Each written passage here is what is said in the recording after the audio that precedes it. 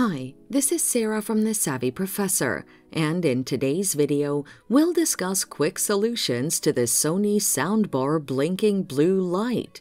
But first, what does the Sony Soundbar blinking blue light mean?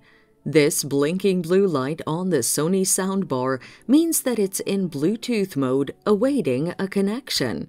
It also indicates that the paired Bluetooth device is out of range or switched off. The following are some of the causes of the blinking blue light: awaiting Bluetooth pairing, reconnecting to Bluetooth, or unstable Bluetooth connection. Now, let's look at the best solutions to the issue. Activate Bluetooth and pair it with the other device. Turn on Bluetooth on your phone or music player. Search for available devices and identify the Sony Soundbar from the available devices. Select Pair and play music after the pairing is successful.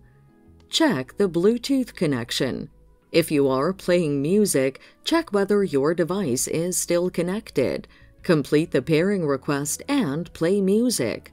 Switch on the pairing device or get it closer to the Sony Soundbar.